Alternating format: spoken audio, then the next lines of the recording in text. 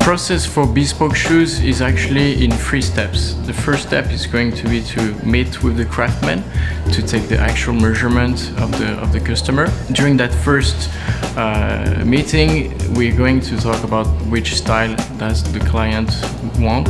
Is it going to be a loafer? Is it going to be a boot? Is it going to be a derby shoes? Then we're going to have a first fitting that is going to take place 3 months after. And that fitting is going to be mostly to check that we are actually making the perfect shoes for him in terms of comfort. The final stage will be the delivery of the shoes. That whole process is about 6 months long.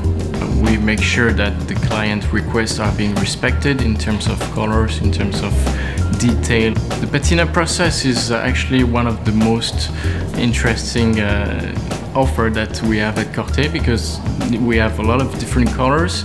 Colors can be slightly adjusted to the request of the customer. Let's say he wants to have a bit lighter or a bit darker color, and we actually have a craftsman here in Hong Kong that's going to be able to help the customer to do his patina and help to change the color of the shoes to make sure that that's really what he wants. Obviously we have some guidelines, we have some style already defined by the Maison Corthay, but the range is quite large.